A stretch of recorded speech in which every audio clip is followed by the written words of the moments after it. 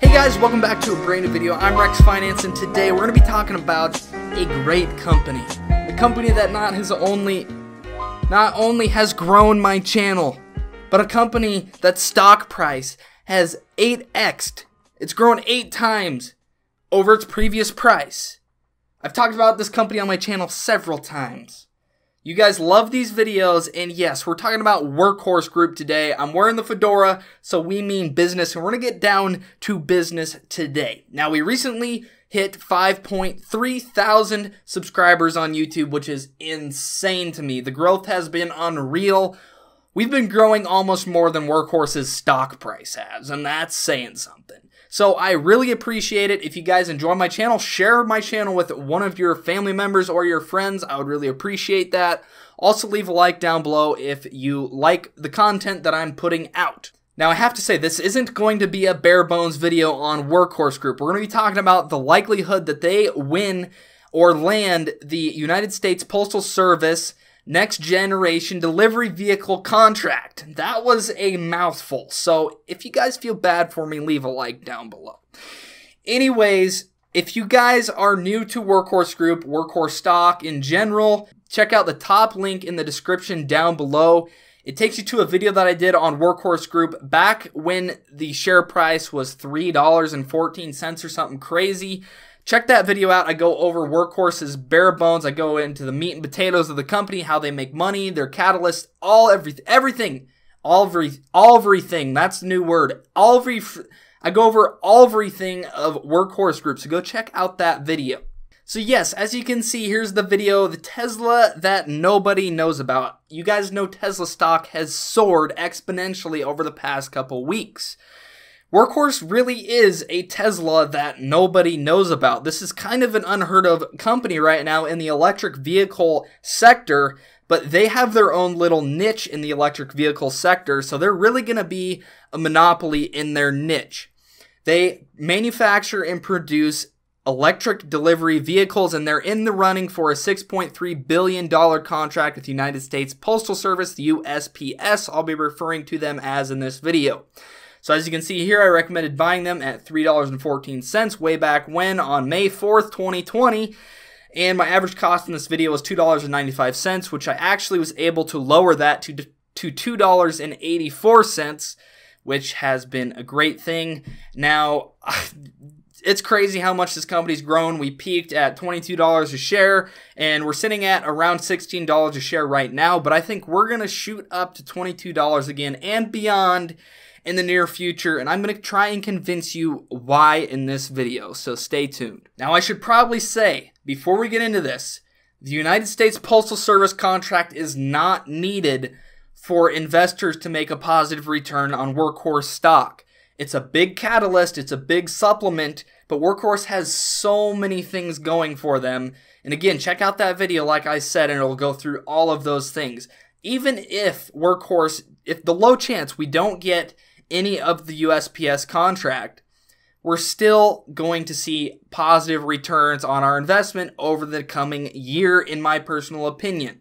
However, I should probably preface this and say, if Workhorse gets 75% of this contract, we're looking at $100 per share on the stock price, easily. In my opinion, not just my opinion though, in a lot of investors' opinions, I mean, the stock price is going to be $100 because this company is going to become that much more valuable. However, something people might not know about Workhorse is that they're in the running not only for the United States Postal Service contract, but they're negotiating deals currently with the United Kingdom and Australia, as you can see by that news article. So again, if we don't get the United States Postal Service contract, it's no big deal. Our market is huge.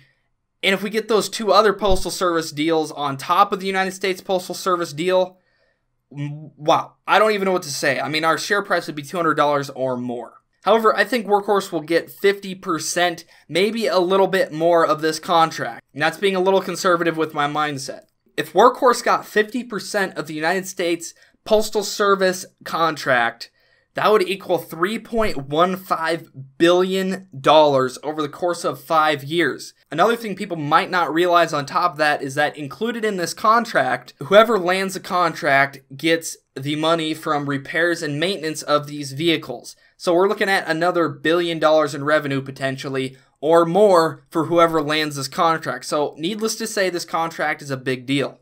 So without further ado, we should probably get into the reasons why Workhorse is going to get the bulk of this contract. And we're going to start off with the fact that things are going green. We're seeing states passing laws requiring electric vehicles, especially electric commercial vehicles, driving around. This law passed by California requires all commercial vehicles to be emission-free by the year 2040. So there's little ways for this to set in, to come to fruition per se, but there's different milestones along the way. There's a milestone in 2024 where companies can't sell emission vehicles, and so on.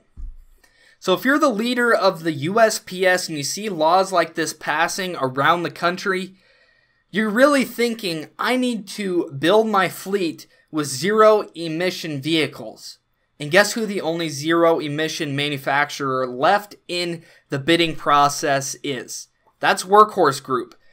The USPS leader isn't going to be looking to build their fleet with diesel and gasoline powered engines if laws like this are being passed around the country prohibiting them. That would almost be equal to peeing into the wind. I mean, it's pointless because in 5 to 10 years, if they went with building up their fleet with gasoline powered engines and they have to redo it all and renovate their vehicles or even manufacture completely new vehicles, come out with a completely new contract to contract zero emission vehicles, they're just wasting money. And let me tell you, the USPS doesn't have money to waste. So if you're looking at this, if the leader of the USPS is smart, he's saying, I need to build my fleet with zero emission vehicles now so I don't have to redo this entire process and spend another $6.3 billion on 180,000 new vehicles because of these laws. I need to pass this now. I need to build these vehicles now that are zero emission to save me money down the road. I think the leader of the USPS is smart, and I think they're going to do that.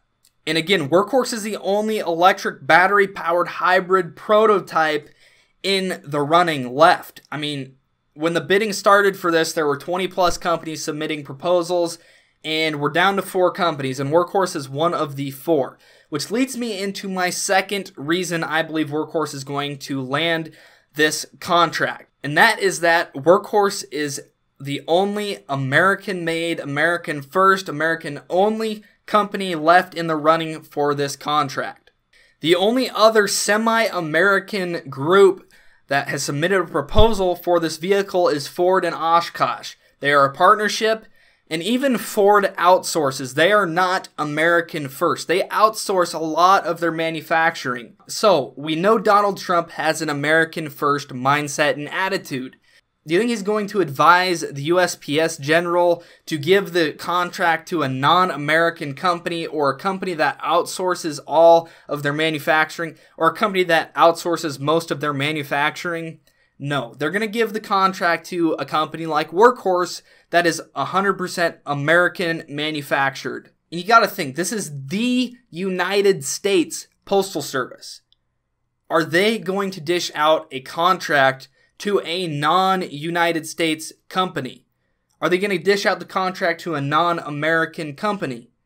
That should be a pretty simple answer, and that answer is probably not. They're going to focus on keeping jobs and adding jobs in America. They don't want to support companies overseas, especially with a Republican president who believes in the great infrastructure of the United States of America. So in addition to this, on May 8th of 2019, Donald Trump actually tweeted out about Workhorse. You can see the word Workhorse here. I just highlighted it on the screen. And when he tweeted this tweet, Workhorse stock went flying. It was worth like 75 cents a share, and by the end of the day, it was $2.20 per share. So that just shows you the power that Donald Trump has when he tweets. Whether that's good or bad, I don't know, but that just shows you the kind of power that the President of the United States has, even over the stock market, even if he didn't mean to cause that spike in the share price of Workhorse. In this Trump tweet, leads me into the next point, and that is that Workhorse is backed by Donald Trump, Ohio senators, and governor, and their manufacturing plant is in Indiana, which is Mike Pence's home state. And if you guys were not aware, Mike Pence was recently at the reveal of Lordstown Motors' Endurance pickup truck, and Workhorse owns 10% of that company. So, it's pretty evident that Donald Trump and Mike Pence know who Workhorse is. They know they're an all-American company. They want to help this company thrive. So on the screen now, I have the Ohio local senators standing with Dwayne Hughes, who is the CEO of Workhorse. So this is just more evidence that, you know, these senators back Workhorse and they want Workhorse to thrive to bring more jobs to their area. In addition to that, Workhorse is already in talks with the federal government of the United States because of their drone technology. Workhorse submits analytics, details, anything imaginable about their drone and their drone technology, the information they gather, they send it all to the federal government. So the government knows who Workhorse is. And Ohio is a swing state. Workhorse is based in Ohio. Politics aside, if Trump wants to win again in 2020, he needs Ohio. Ohio is a swing state, like I just said. A good way to get Ohio is bring a bunch of jobs to Ohio. So it's pretty safe to say Republican senators, Republican representatives, Donald Trump, Mike Pence are more than likely pushing for Workhorse to win this contract. And on top of that, the new leader of the USPS is a major donor to the Republican Party. If you can connect the dots, you can see that it's looking more and more likely that Workhorse is going to win a pretty large portion of this contract. The next reason why I think it is highly likely that Workhorse is going to win a big percentage of this contract is because of their alliance and partnership with Duke Energy, who is helping support the faster adoption and scaling of Workhorse's fleet electrification. On top of that, they have a battery recycling program in the works with Duke Energy where they repurpose old batteries for energy storage with solar farms, wind farms, you name it. Now that was kind of a small reason, but the next reason is a bigger one, and that reason is Workhorse's drone technology. If you guys were not aware, the United States Postal Service has actually already came out and said that they are looking at attacking the drone delivery market. It's a very cheap option versus having these vehicles drive back and forth along streets and neighborhoods to transfer their packages and mail. So the fact that the United States Postal Service has came out publicly and said this, and on top of that, Workhorse is the only company that has drone technology like this. Workhorse owns several patents with their drone technology, and one of them is they're the only company that can launch a drone from the top of a delivery vehicle. That's a huge patent. If other companies want to do that, they're going to have to pay Workhorse big bucks. And I don't think the United States Postal Service is going to be interested in doing that. So really, if you're the United States Postal Service here, you're looking at this like, if we're looking seriously at doing drone delivery, we might as well go with a company that's already implemented their drone technology into the market and has already begun testing this technology. So reason number 6, the final reason why I believe Workhorse is going to win a big portion of this contract is because these vehicles, the other vehicles in the running, man, they look terrible. And that might just be me, but I'll show a picture up right here. If you guys look at these vehicles, which one looks the best? Which one can you imagine driving around your block, driving around your neighborhood, delivering mail? Which one of these vehicles can you see being driven around? The only logical answer to me is Workhorse. Now, I might be a little bit biased, but their vehicle is the only normal looking one that I can actually envision driving on the streets. We already mentioned that Ford outsources a lot of their manufacturing. In addition to that, another player in the running is Karsan. Karsan is a Turkish company. Again, they're probably looking at giving the contract to an American company. Karsan is not an American company, it's a Turkish company. In addition to that, Karsan failed the Taxi of Tomorrow bid in New York City. If they fail at that bid, why would they find success in building the new fleet for the United States Postal Service? Another player in the running is Mahindra. Mahindra is an Indian company. Again, who is the United States Postal Service going to give this contract to? Somebody in the United States, more than likely. In addition to that, Mahindra creates quads and stuff like that, so their business really isn't focused on delivery vehicles like Workhorse is. In addition to that, Mahindra said they will only operate an American plant if they land a portion of the contract. Why would America give an Indian company part of our infrastructure, part of the fleet for our United States mail, if the only way they would come to America is if they landed a portion of the contract? It doesn't make sense.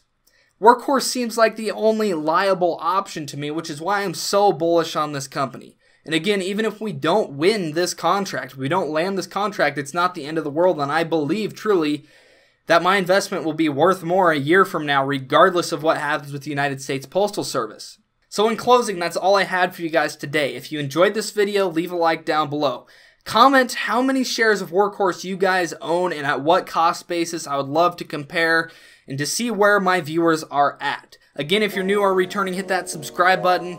Check out the 2 videos I linked down in the description, especially if you're interested in Workhorse Group. With that, have a great 2 days. I'll be back on Wednesday with a brand new video. Peace out.